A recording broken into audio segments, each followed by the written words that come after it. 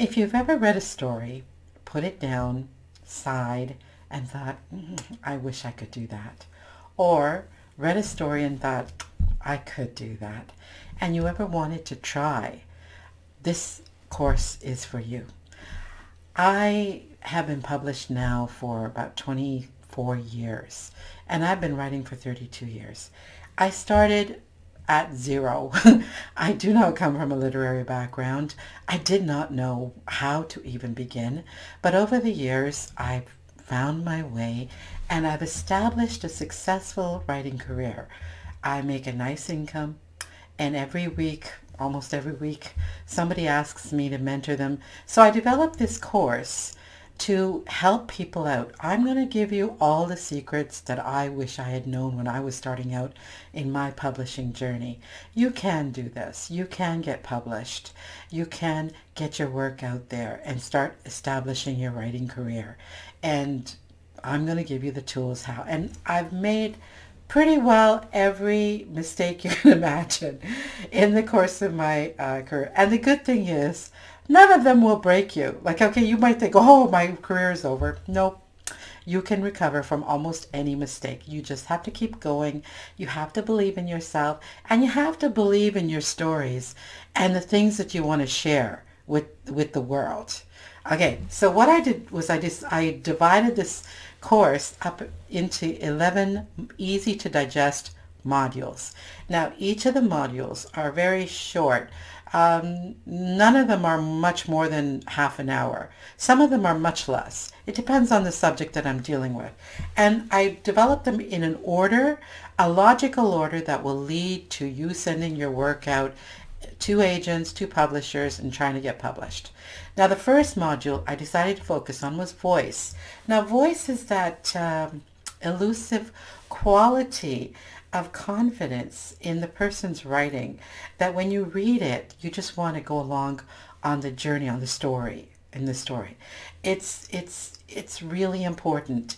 And the more you practice writing, the more you will develop your own unique voice. It comes down to your own personal style. Now, the second module is called story structure. And because the thing is, a lot of people struggle with basic story structure. When you have basic story structure, you will have a better chance of getting your work published because there's a better chance of it working as a story. Like, a story has a certain framework to it. And that's what I'm going to deal with in the second module. Out of all of the modules, this is the only one that really you would have to watch. The others, you could actually use them as podcasts and take notes while you're doing something else. Now, the third module is character. I mean, without interesting characters, you've got no one to really carry your story. We have to care about the characters. We have to be able to understand both the protagonist and the antagonist, the hero and the villain. And in order to do that, I give you some different exercises that you can apply to your work to make your characters more relatable. Now, the fourth module is setting. A lot of people dismiss setting as, oh, it's just like where it's happening. But it's more than that. Setting is actually also the cultural mindset. Think Bridgerton. Think of some of the historical fiction where the culture and the mindset is part of the setting. And I come at it because I come from a different culture. I come from a marginalized culture. So for me, it was always really apparent, the whole cultural paradigm that people would set a story in. And I'm going to deal with that.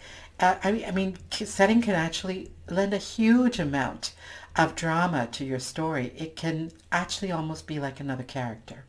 Now, the fifth one is plot. Plot is actually really important. I talk about the 7 basic plots. Basically, you can take any story in existence and slot it into one of the 7 basic plots. And within the 7 basic plots, there's usually plot points that certain things like pinch and, you know, the inciting incident and all that kind of stuff. And I deal with that in the handout afterwards. Like, more I deal with it in the handout and the assignments. Now, module 6 is theme. Think of theme as like the gem at the heart of your story. If you don't have a theme, okay, if your story is just all action-packed adventure or just comedy. It's going to be infinitely forgettable. So you need to have some kernel, something you're trying to explore at the heart of your story. Now, you can't deal with it in a heavy-handed way, but it has to be there. We're going to talk about theme as well. Now, the seventh module here, I start getting into the marketing aspects. All from module 1 to 6 are all dealing with craft. That you have to develop your craft as a writer. Because remember, there's a lot of people out there who are trying to be writers and who are trying to get published. And you're competing with them. You have to develop, and that competition actually makes it better because it makes you work harder. And you work to dig deeper, develop better stories, and then you will rise to the top. But in Module 7, you have to actually start preparing your work for marketing and for publishing. Okay, now so number 7, I talk about writing groups. It's very important to get feedback. You cannot write in a vacuum. You have to get feedback. You don't know what you don't know, and many minds are better than one.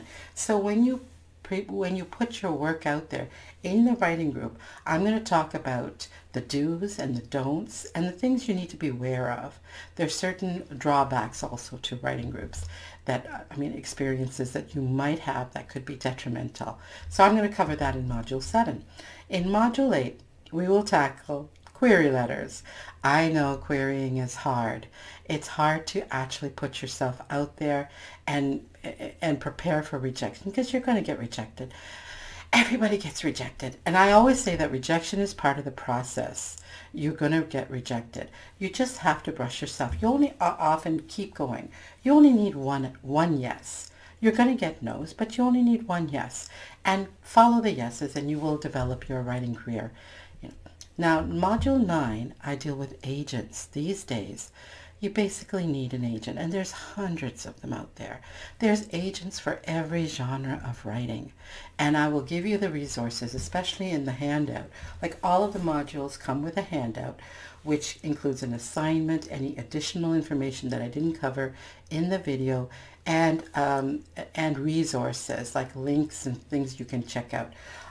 In the agents module, I have links to where you can find an agent and advice on how to approach the agents and how to query them. Now, Module 10 is finding a publisher. Whether you have an agent or not, you can still approach publishers in different venues. So I talk about approaching a publisher and getting your work seen, where you can do that. Now, Module 11 is kind of a bonus because the thing is, it's so easy to let all of this stuff that I'm talking to you about feel overwhelming.